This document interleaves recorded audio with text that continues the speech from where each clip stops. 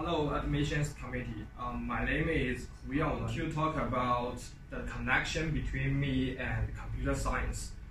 During the 3 years in Wuhan University of Science and Technology, I have acquired skills and knowledge of Java, Python, and C language, with which I developed various applications. Today, I want to share some of my project's experience to you. Firstly, the Love Flowers. Basically, it's an online flower shop which is developed with Spring MVC, MyBatis, and jQuery. And I realized the function of email verification when registering a new account. And in terms of the network sniffer, it's a network packet capture tool.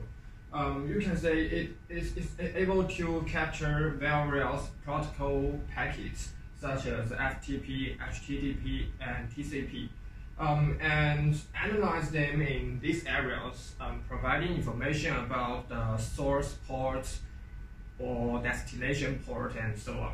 The most significant event that got me deeper into the computer science happened during my practice in Chinese academy of science. Well, I developed an image recognition system based on deep learning. The structure of the neural network is like this, which is comprised of 4 convolution layers and 2 pooling layers and 2 fully connected layers. And the involved parameters is shown in this table. This is the screenshot of this system, and you can see it recognized the logo of Nike successfully.